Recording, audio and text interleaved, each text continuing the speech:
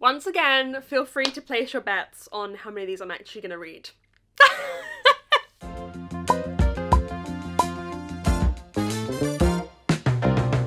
Hello friends, how are we doing? I hope you're all doing good. Today we're going to be discussing the 24 books I must read before I turn 24. So I do two big kind of TBRs every year. I do a yearly TBR, so I did a 2023 TBR, and I do a books I have to read before I turn that age. It's going to get out of control. Like when I'm like 30, am I still going to be doing this?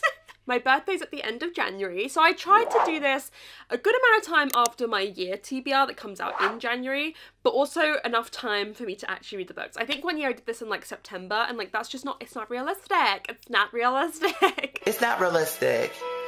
It's just not realistic. So yeah, we're going to be discussing 24 books I have to read before I turn 24, but before we get into the video, I want to say the biggest thank you to the sponsor of the video, which is Serious Readers. You guys know I am obsessed with my Serious light. I've had it for about 6 or 7 months now, and I use it every time I read when it's dark. Every single time, without fail. I can't, like, it's become a habit. I can't read without it. What makes Serious lights really special is they have daylight wavelength technology, which replicates the daylight spectrum as closely as possible. For me, this means I find that it's not harsh on my eyes. Before, when I've used lights that maybe had a bit more like blue light in them, I'd find that I struggled to go to sleep quickly, because obviously you're using this at night before you go to sleep. Whereas I don't find that a problem with this. I find that my eye strain has like gone. I used to get quite a bit of bad eye strain, and that's gone since I've been using this. I just love it. I can't stop using it. I can't recommend it to you guys strongly enough. I think it is such a worthwhile investment if you are a reader and you read a lot. You know, we buy a lot of books, why not buy a light that makes reading those books better? I have the high definition light. Something I really like about mine is it has an adjustable dimmer, so I can adjust how strong the beam is. And I have the best code for you guys. The best code, it is SR310, and that will get you £100 off a purchase of a high definition light, and £100 discount with that discount code. I cannot recommend it to you guys enough. I think it is such a good deal. That code also includes free international shipping, and all the lights are made here in the UK, but they can attach any kind of international plug that you might need. So go check them out down below. I can't recommend them enough. I love them. And I hope you guys do too. Okay, shall we get into the video? What should we start with? I've kind of separated them into genre, but like there's like 2 books per genre, but let's just go per genre. First, we have got some horror books, and if you know me, you know, my flavour of horror is campy, not too scary, I can't deal with my horror being clever or trying to like say deep things with hidden meanings, because like I'm fighting for my life in the trenches, just being able to read it. I don't have time to theorise. So my first is My Best Friend's Exorcism by Grady Hendrix. This wasn't originally on the TBR that I made the list last night, and then I looked at this morning and I was like, hang on, you have to go on there because I have a feeling I'm going to be obsessed with this. I mean, time to stop being so obsessed with me. I feel like Mariah Carey. So I just know this is set like in the 80s, and we've got a girl who she thinks her best friend is like got a demon inside of her, and we're gonna exorcise her. I read my first Grady Hendrix last year and I really enjoyed it. It wasn't like a 5-star, but I feel like we have the potential, me and him, to get a 5-star, because I feel like he's my flavour of horror. Not too serious, over the top, ridiculous, campy. I have a feeling I'm gonna love his books that other people love, and even his books that other people don't love. I'm so excited to just make my way through Grady Hendrix. I feel like I need to read all of his books. So I'm really hoping that I will get to this before I turn 24. By the way, turning 24, I actually thought I was still 22 the other day. My gosh. Then we have The Drift by CJ Tudor. This is a release that's come out this year, and I think this does lean more horror. So on the description of this, it says, an overturned coach full of students, all of them are trapped. A stranded cable car full of strangers, one of them is dead. An isolated chalet full of friends, soon they'll be enemies. So we're in this snowstorm, and it says here, a locked room mystery, a dystopian thriller, a nail-shedding horror. So it's kind of, I guess, like a combination of all of them, but I've heard really good things about this. I've only read, I think, one CJ Tudor, and that was The Chalkman, which I did enjoy. But I'm really excited to see what I think of this one. And I love a good isolated book, you know, isolated in the snow. Oh, the added danger, the tension, the drama. She's giving me the drama. She's giving me the dramas. I like drama. Drama drives me at times. I think without drama, what's the fun in life? So I'm super excited. I've heard such good things about that. And then one that I feel like a lot of people were reading like last year and I'm a bit late to the party on, but I really want to get to, is Slewfoot by Brom. I don't really know what this is about. I'm gonna be honest. Connecticut 1666 We've got, I think, like a demon called Slewfoot, and I think there's like pictures in this. I've just heard so many good things about this. I'm very intrigued. I love the kind of vibe, the kind of atmosphere to this, and oh my god, guys, the past couple of days, or like maybe the past week even, I haven't been excited to read. You know, you go through fits and spurts of being like, oh my god, I'm loving reading right now, and then you go through fits and spurts of being like, I don't want to read. Like, I'm not excited to read. I'm not excited for the books I've got on my TBR. Like, I'm not feeling it. And holding this up and talking to you about it is making me excited to read. It's making me excited to read. I've heard such wonderful things about this. I feel like it's going to give me the atmosphere, the drama that I want. Next, I have a few mysteries, and they happen to be probably the 2 longest mysteries on my TBR. I'm putting them on here to try and make me read them. First, we have Night Film by Marisha Pessel. This is like a classic. I feel like everyone and their mum has read this. This is one that I feel like a lot of people read when I wasn't really reading. But, I mean, it is long. I'm a bit intimidated, but I've heard always such wonderful things about this. It's a mixed media! Mixed media! It's mixed media! I love mixed media, guys. I love mixed media. I just feel like a mystery with a mixed media element, it gives me the drama. It's always what I'm asking for. Just give me the drama. And I don't really know what this is about. Let's read this back together because it's quite short. On a damp October night, the body of beautiful Ashley Cordova is discovered in a Manhattan warehouse. Though her death is ruled a suicide, investigative journalist Scott McGrath suspects otherwise. The last time McGrath got too close to the Cordova dynasty, he lost his marriage and his career. This time he could lose his mind. Ooh. So that already there's like web pages. What's here? Ooh, like files and stuff. How exciting does this look? Oh my god, there's pictures!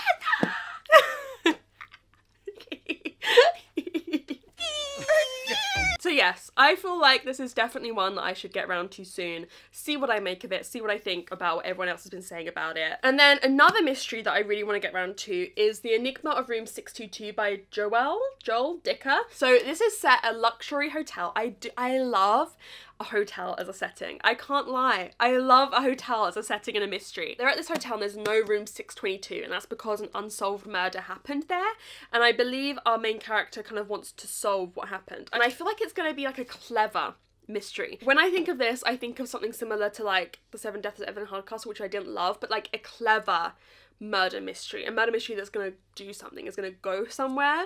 So again, it's long. That's why I've put it on here, to try and get me to read it. Then we have a few sci-fi on the list. First, we have Sea of Tranquility by Emily St. John Mandel. I recently read Station 11 and did enjoy it. There's something about Emily St. John Mandel's books that aren't ever like a 5-star for me, but although I'm hoping this could be because I've heard such wonderful things. But they're always like, they make me think more than many other books do. They kind of get in my head and like root around and like, I don't know, I imagine them as like little bugs burrowing down my brain. I don't know. Oh, Jesus. Gross. I can never describe an Emily St. John Mandel plot to you because I'm like reading this, it seems part of it's set in 1912, part of it's set 2 centuries later, we've got detectives, girl, I don't know, parallel worlds, girl. I can never give descriptions of Emily St. John Mandel's books, but I would love to get around to this soon and see what I make of it, because I've heard such wonderful things, and having read both The Glass Hotel and Station 11, the way that they were intertwined, I don't think this one's intertwined the same way that those were, but the way that they were intertwined and related to one another made me really intrigued just to read more from her. I can't really describe it. I could make a lot of links in how they were similar and different, and it made me want to see how this kind of applies to that as well. And then one that is wrapped up, I've got quite a few on this list that are wrapped up actually. One that is wrapped up is Someone in Time, which is an anthology of time travel romances, which is pretty specific for all these books in this anthology to be, all these short stories to be time travel romances. But this has a lot of authors that I love in it. I know Theodora Cross is in it, and after reading Snow White Learns Witchcraft, I just need more Theodora Cross in my life. She doesn't have any more novels. She has a few more like short stories that I haven't read, but there's not much out there, so I'm like grabbing at any Theodora Gossness that I can get. I think Shauna Maguire may have a short story in this as well. I really want to read this. I just feel like I haven't really had anyone speak about it. I don't read a ton of anthologies, but I mean, it's more Theodora Goss, and just the idea of all these books being time travel romance, I'm really intrigued as to how all the different authors will kind of take that idea and make them different from one another. At least I'm hoping they will, because I feel like it's difficult to not make it one note, you know, so I'm intrigued. Next we have fantasies, and one fantasy I'd really like to get to is Keeper of Enchanted Rooms by Charlie N. Holmberg. This is one of the only like cozy fantasy books that I still have on my TBR that I haven't read. I've been burning through them quite fast. I don't know a ton about this one. I know it's set in 1846. I think there's something about this like house, this magical house, but I kind of don't want to know anything about it. I kind of want to go into it blind. I've heard really good things from people who have read this. I think I saw this on Lexi's channel. Oh my god, we've got a map, guys. We've got a map of the house. I love them. Doctrines of Magic. Let me not look at too much. So yeah, this is just the next cozy fantasy on my list. I would love to get this soon. We also have Amari and the Great Game by B.B. Alston. This is the sequel to Amari and the Night Brothers, which I loved, and I would love to make progress in this series. I haven't put a ton of series stuff on here because I couldn't prioritize what I wanted to read. I'm finding it hard with series to prioritize what I'm going to get around to soon. I need to do a series wipeout video soon because I haven't been making progress with series this year yet. It's not good. But yeah, I loved Amari and the Night Brothers. We're following Amari, whose brother goes missing in the first book, and she gets sucked into this like supernatural investigation bureau that he kind of worked at, and it's this supernatural world she never knew existed, and she finds out that she has powers. And yeah, I'm super excited for this next one. They're just a lovely, like, comforting read. I love them. They're such a nice read. So I don't know if it's gonna be a trilogy or more in the series, but I'm really excited. Then two that are wrapped up that I would like to get to. First, we have Daughter of the Moon Goddess by Sulan Tan. I feel like I need to get to this soon. This is one that literally I feel like everyone has loved who's read it. Everyone has loved. It is the most beautiful book that I own in existence. It is wrapped up. Maybe I'll get it soon and wrapped up. Who knows? But yeah, I just know we've got... I've forgotten the plot of this. It's been too long, isn't it? We've got the daughter of the Moon Goddess, and her mother was exiled, and she's like trying to get back to her mother, something like that. But I just heard beautiful writing, gorgeous prose. I think the whole duology is... Oh yeah, I have the whole duology. I have the second one. I bought the same Fairy Loot edition of the second one before I even read the first, because I was just so determined to love this series. But it's a duology, which is like, should be fairly easy if I start it to finish, she says. That doesn't always work out, but like she says. So yeah, hoping I'm gonna love that one. And then we have Unraveller by Frances Hardinge. Now I love Frances Hardinge. I read A Skinful of Shadows last year and it was like a favourite. I am obsessed with her writing and her style. I think this is the problem when a book is wrapped up for ages. When I don't look at it, when I don't see it, I forget the plot. But I just love Frances Hardinge's writing. The first chapter of this, I remember I wasn't gonna buy it. I saw it in Waterstones like right when it came out and I was like, I can wait to get it. I mean, I could have waited to get it because I haven't read it, you know, quickly. I sat down and I read the first chapter of this, which was all told in this you know, what's that, second person? Terminology isn't my strong suit. I was like off school quite a lot as a kid in primary school, and I feel like I missed the lesson where we learned about perspectives, like second person, first person, whatever. No, is it third person? I don't even know. I feel like I missed that lesson and I've never been able to get it in my head because I didn't get it in the roots when I was like 8, you know what I mean? Like I didn't lay the foundation for it, and so I've never been able to like remember the correct names for perspectives. But it was told in this really interesting way. It was like, if you ever come to this place, beware. Like it was instructing you how to travel there, and it was just a really interesting perspective. I don't think the rest of the book is written like that, but it just had that magic. It gave me that drama. So then I have a few that I would class, I guess, as contemporaries, although maybe these, I don't know if these class, I think on Goodreads they're classed as like contemporaries, but I don't know if any of them lean more thriller. For these two, we have All the Rage and Some Girls Are by Courtney Summers. These are the two backlist Courtney Summers that I haven't got round to yet, and I'm really excited to try out both of them. Courtney Summers is one of my favourite authors, we know this, we've talked about this a lot recently. So yeah, I don't know too much about the plots. One, I think, is about a popular girl who starts getting like frozen out and accused of bullying and like, I don't know. Or no, gets bullied. I don't know. And then I think this one is about a girl who is sexually assaulted by the sheriff's son, and it's about her speaking up but that costing her everything. I guess it's like a small town maybe where like everyone turns on her for saying that. So yes, I really am excited to read more Courtney Summers. Then I also put on this list As Long as the Lemon Trees Grow, which, by the way guys, I think this is like one of the highest rated books I've ever seen on Goodreads. It's got such a high rating, especially for a fiction book. Sometimes you get non-fiction that's rated high, but this is like, I don't even know, I think it's like a 4.5 or something ridiculously high. So we're following Salama, who lives in Syria. She is a pharmacy student. As war breaks out, it's about her and her family and I guess the people around her and just the human stories of what's happening. I have just heard such wonderful things about this. I think it's going to be heartbreaking, emotional, but I'm really excited to read it and see what I think. I have 2 categories left. We have non-fiction, which is a pretty big category, and then I also have a few 2023 releases that haven't come out yet or I haven't got my hands on yet. So let's get into the non-fiction first, because we have quite a few. First, we have In the Dream House by Carmen Maria Machado, which another book I have just heard wonderful things about. I think it is like a semi-autobiographical book about the protagonist's abusive relationship she was in with another woman, and I think it's like told through mini essays or kind of mini chapters, like imagining this relationship through different lenses. And this is just another book that I have heard nothing but wonderful things about. It's another like super highly rated book, but I've heard it is also kind of a difficult read, so it'll be one that I read at the right moment, but I feel like it's one that I need to get around to. Then we have 2 Book of the Month books that I haven't gotten around to yet that I really want to. We have Bittersweet, How Sorrow and Longing Makes Us Whole by Susan Cain, and Tell Me Everything, The Story of a Private Investigation by Erica Krauss. I don't consume a ton of true crime. I don't want you guys to think that. I don't really consume podcasts about true crime, but I'm interested in looking at true crime from like an ethical perspective, and I feel like books about true crime often are. So this one I guess is kind of part memoir and part kind of literary true crime. I'm not sure where those divisions blur, but it's about this woman's life as a private investigator, and it's just one that I've been meaning to get around to for ages. It came out about a year ago, so hoping to get around to that. And then also came out about a year ago is Bittersweet. I would just be interested in learning more about this. It's not really a perspective I've ever read a non-fiction about. I know she has another book that was maybe more popular. Yeah, Quiet. I'm really interested in the idea of like the having space for sadness in your life and the importance of that to then feel happy and like appreciate the happy moments. So yeah, really intrigued to read both of those. Then we have Reach for the Stars by Michael Cragg. This is like, it looks like a hefty boy, but I mean the font is pretty big and it's like all interviews, so I feel like it'll read fairly quickly. This was an arc I was very kindly sent, and this is all about noughties, 90s and noughties pop in the UK. We're following Spice Girls, I don't even know, 5, S Club 7, like all of these sugar babes.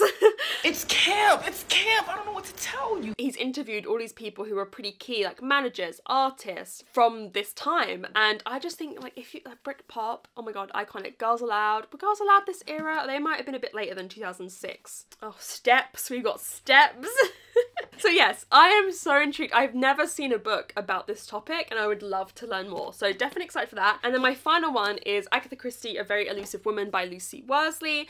I did a video, which is one of my favourite videos I've ever done, and it's like no views. So if you want to go watch it, I did a video about when Agatha Christie disappeared and the true story behind what happened. It is one of my favourite videos I've ever done. So I'll leave a link down below. Please check it out if you haven't seen it already. But I consulted this book a lot. I read the chapters about like leading up to and about her disappearance, and it was so helpful. I think Lucy Worsley is an incredible historian, and I feel like she really gets to the heart of who Agatha is. And I was reading about how a lot of Agatha's biographers before this are men, and I don't think they always had the most sympathetic lens to certain things. And I don't know, I just loved the way this was written. It was written so, what's the word I'm looking for?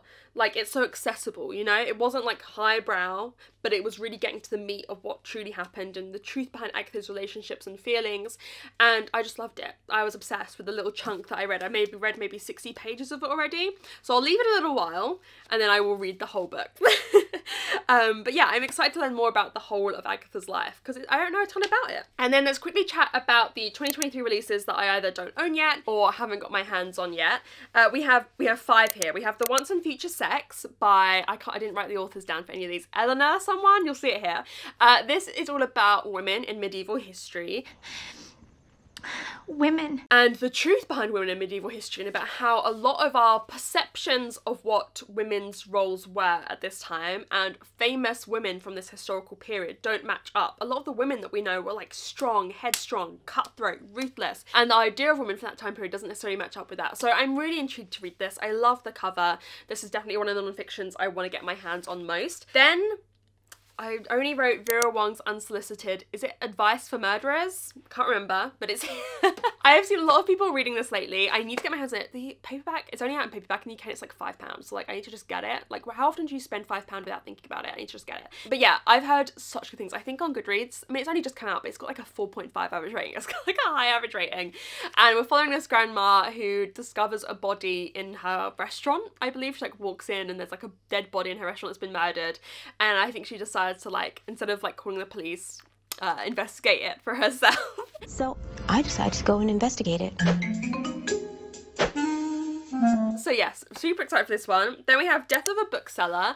This is, I think, kind of like a thriller about these two people who work in this bookshop, and I believe it's like these tensions and insidiousness between them, and one of them starts acting weird and maybe like wants to kill the other one. I don't know. I've heard this one is a bit more like literary than other thrillers, you know, it's a bit more of like a highbrow thriller, but I've heard good things from people who have read it, and I think it's a very different book, and it's one that I think is getting a big push here in the UK in terms of publishing, so I'm intrigued to see what I think of this one. We also have The Golden Spoon, which all I'm going to tell you is that that it is Great British Bake Off meets Murder Mystery. This one hasn't had the best reviews. It's got like a 3.5 average rating already. I don't think it's gonna be highbrow, but I did just place an order for this. It doesn't come out in the UK till like September, so I just placed an order on Book Depository, RIP, and before it, you know, goes extinct, to get this. So I just have ordered this one. This is Great British Bake Off meets Murder Mystery. I'm getting excited just thinking about it. Like, listen, it's not I'm not expecting highbrow from this. I'm expecting camp, fun, silly. That's what I want from it. That's what we're hoping for. So yeah, it hasn't had the best reviews, but I feel like I might love it. And then finally, on I guess a similar note, we have Love Theoretically by Ali Hazelwood. Ali Hazelwood is my favourite romance author to ever exist. I love her. Yeah, this is her next book that's coming out this year, and I'm gonna read it. I'm gonna read it. I love Ali Hazelwood. I love her. Again, like, I recognise her books aren't the best written romance ever. They're fan fiction, I say this every time, and I love fan fiction when I was a kid. You know, I grew up reading fan fiction, and so that's what I want. That's what I want, it seems. I think this is another fake dating one, which surprises me that she's doing that so soon after Love Hypothesis, but maybe she wants to kind of recapture the success of Love Hypothesis. I don't know. But, not me, like, acting as if I can see, like, the inner motivations for Ali Hazelwood, but I don't need to know the plot. I just know Ali Hazelwood romance. There's the cover. Doesn't it look cute? That's all we need to know. So there we have it. That is the 24 books I'm hoping to read before I turn 24 at the end of January next year. I always feel like when I make this list, I'm absolutely going to do this. Like, I'm absolutely going to read all of them. Like, how could I not? And then I proceed to not. Like I say, I'm always hoping for at least half. If we get over half, it's a win. It's a dub if we get over half. So let me know how you think I'm going to do, how many of these you think I'm going to read down below. Thank you guys so much for watching. If you got to the end of the video, comment, is there a spoon emoji? I don't know why there would be, but if there is, I'll look it up. But if I've left this in it because there is a spoon emoji. If you got to the end, comment a spoon emoji down below for the golden spoon. Thank you guys so much for watching, and I'll see you very soon in another video. Bye!